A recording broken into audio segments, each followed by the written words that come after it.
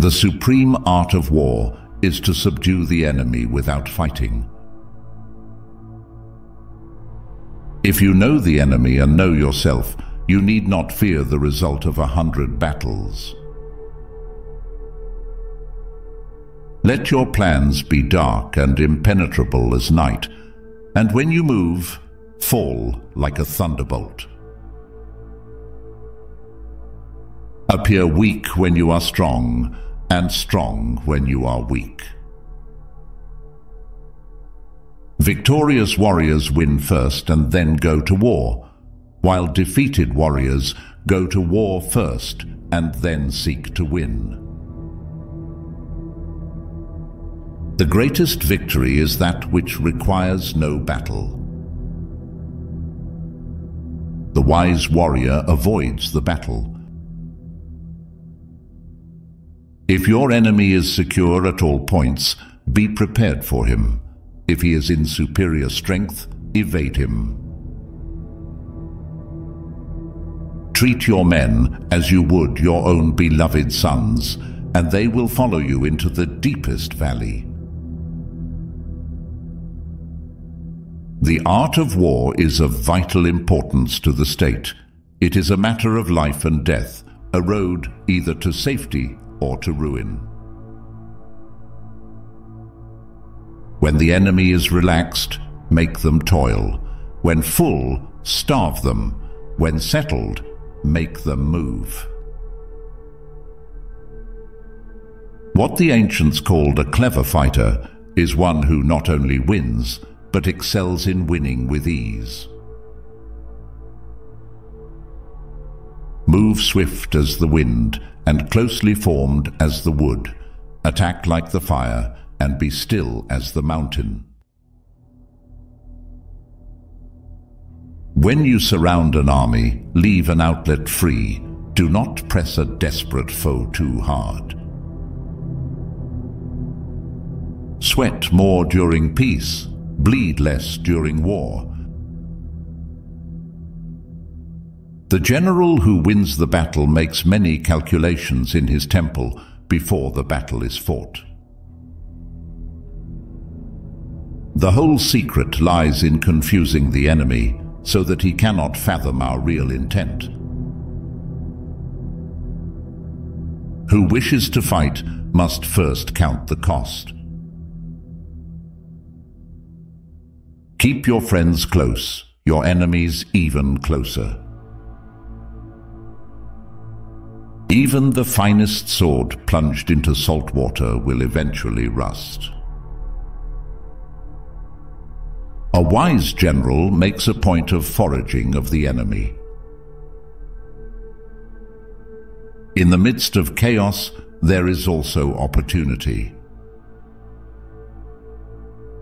Strategy without tactics is the slowest route to victory. Tactics without strategy is the noise before defeat. Victory comes from finding opportunities in problems. Do not engage an enemy more powerful than you, and if it is unavoidable and you do have to engage, then make sure you engage it on your terms, not on your enemy's terms. If the mind is willing, the flesh could go on and on without many things. The good fighters of old first put themselves beyond the possibility of defeat and then waited for an opportunity of defeating the enemy.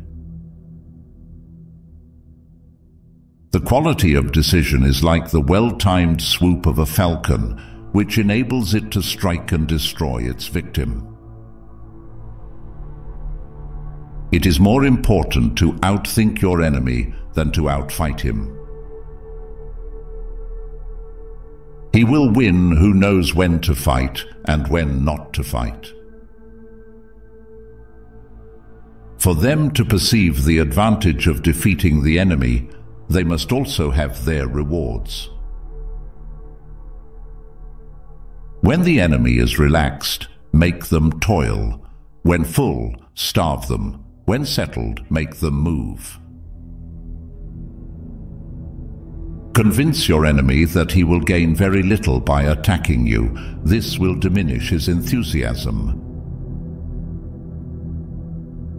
The peak efficiency of knowledge and strategy is to make conflict unnecessary. He will win who, prepared himself, waits to take the enemy unprepared. Build your opponent a golden bridge to retreat across. When envoys are sent with compliments in their mouths, it is a sign that the enemy wishes for a truce. The opportunity of defeating the enemy is provided by the enemy himself. Energy may be likened to the bending of a crossbow, decision to the releasing of the trigger. Concentrate your energy and hoard your strength. If ignorant both of your enemy and yourself, you are certain to be in peril. The art of giving orders is not to try to rectify the minor blunders and not to be swayed by petty doubts. The height of strategy is to attack your opponent's strategy. It is easy to love your friend, but sometimes the hardest lesson to learn is to love your enemy. The line between disorder and order lies in logistics. Leadership is a matter of intelligence, trustworthiness, humaneness, courage, and sternness. Every animal with blood in its veins and horns on its head will fight when it is attacked. Attack is the secret of defense. Defense is the planning of an attack. Great results can be achieved with small forces. All wars are won or lost before they are ever fought. There is no instance of a nation benefiting from prolonged warfare.